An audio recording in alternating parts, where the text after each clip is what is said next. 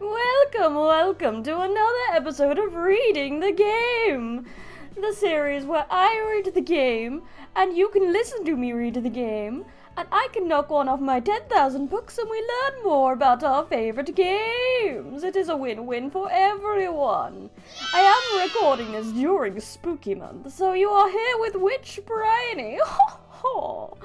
And today we will be looking at the Zwei Association fixes. Let me just get out of your way so you can read along with me if you wish. And we shall read the bog standard Zwei fixer page. Yes, let us begin.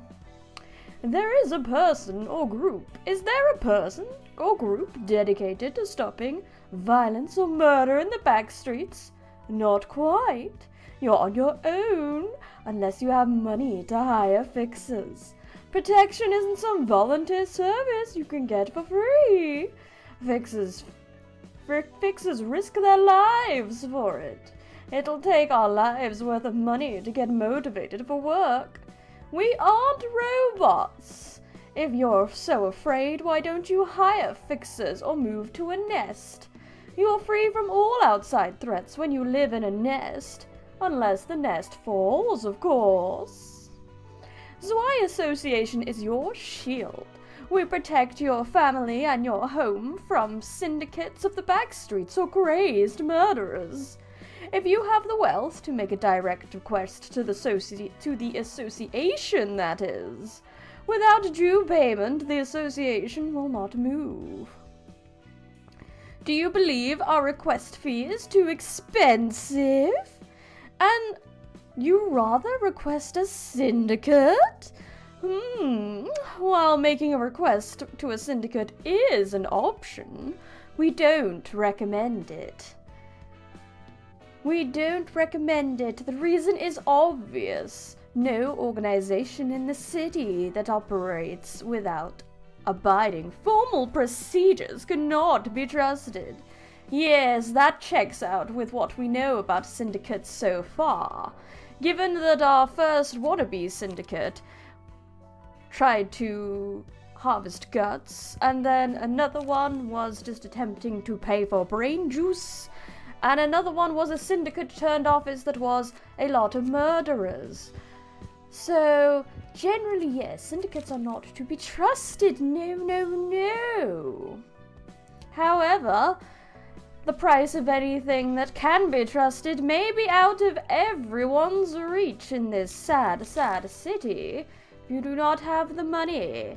Capitalism, ho! Walter! Good old Walter. We love Walter's defensive page. But what does he actually have to say? The association handles requests often made for fixers such as security, combat, assassination, intel, patenting, and trades. When there is money, there are associations, and associations follow the demand, not the other way around. Demand equals requests, and requests equals profit. It may seem too materialistic for you, but seeing how the associations work, you'll agree that money is their prime objective. For instance, the associations sort and classify every single notable event in the city.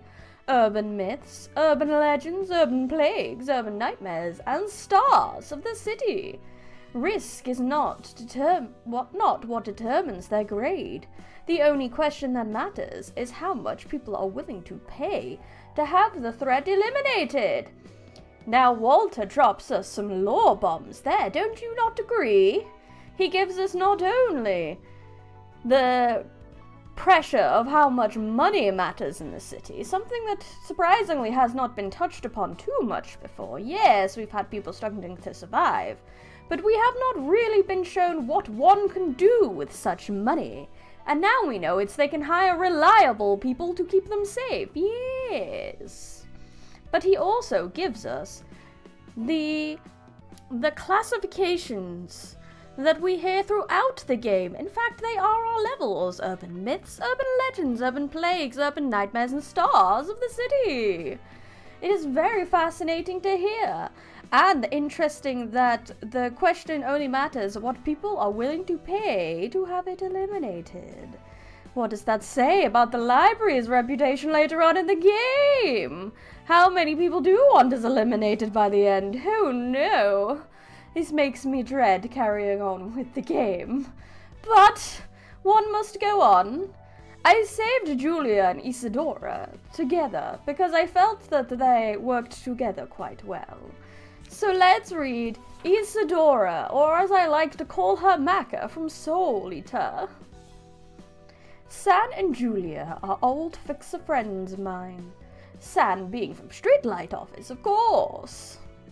And San's from the streets of District 21, the same place I grew up in. You grew up in this city? Shocking. I was surprised anyone can survive. This is a secret I've only told Julia, but San actually used to be a huge coward. It's probably not that surprising to you, since he still acts like a coward from time to time. Thinking about the old days makes me laugh, though. He'd always train himself so he doesn't lag behind and end up getting scars on his face. And one time, he walked into a dark alley, saying exploration shouldn't be a problem for a brave person, even though his face was already full of fear. And then he ran back to me in less than a minute. Ho, ho, ho, ho, ho, ho, ho. We almost got into serious danger one time. The two of us were hanging out until after dark and ran into something nasty in a remote street. It happened when I was a little kid, so my memories of that is blurry. All I can remember is looking at San's back, standing in front of me, holding a tree branch as he hurriedly picked up. My heart was racing with fright, but looking at his shivering legs made me chuckle a little on the inside. I don't really remember what happened after that, as I said. Why am I bringing this up all of a sudden? Oh, I don't know. I was just reminded of the old image, seeing San kneel down for the sake of his office juniors. He never changes, huh? I think this is really sweet, getting some backstory here. 3 people who did kind of know each other, and then kind of drifted apart, but are still reliable friends. I look forward to finding out some more friendships like this. Later in the story, I feel like Olga had one similar with another lady that I have not met, actually, so I look forward to meeting them. However, it is time for Julia's page, yes! I still remember the day when the 3 of us met for the first time. It was when I joined my previous office. I was actually scared back then. It was the first workplace I was assigned to after becoming a fixer. I was hesitating in front of the glass door, wondering whether I should go in or wait for someone to open it. But then I heard a sound coming from inside. 2 people arguing with each other. I decided to get close to the door and eavesdrop on them. How tight did the bonds between our fates have to be to lead us here? Oh, I mean, both you and I are first-timers. Isn't it reassuring to be with a familiar face? Not at all. When is this Julia person coming anyway?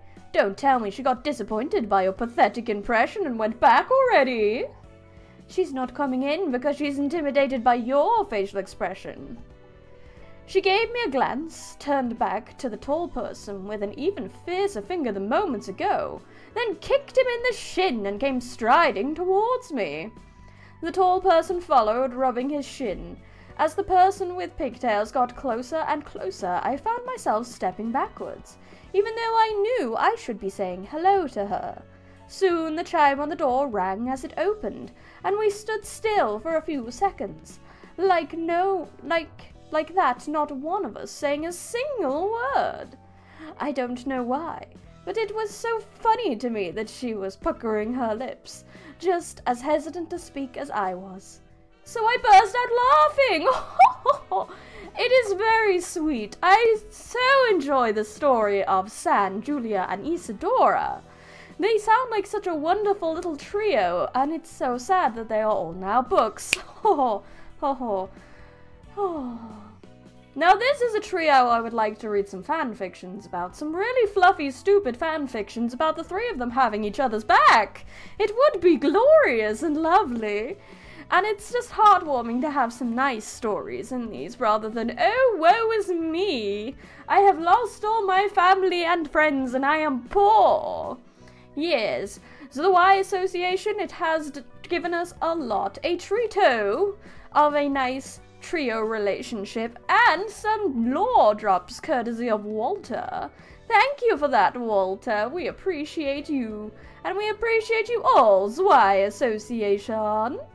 This is it. It is quite a short little reading the game today. Next time will be the Stray Dogs. Look forward to it, yes. Goodbye.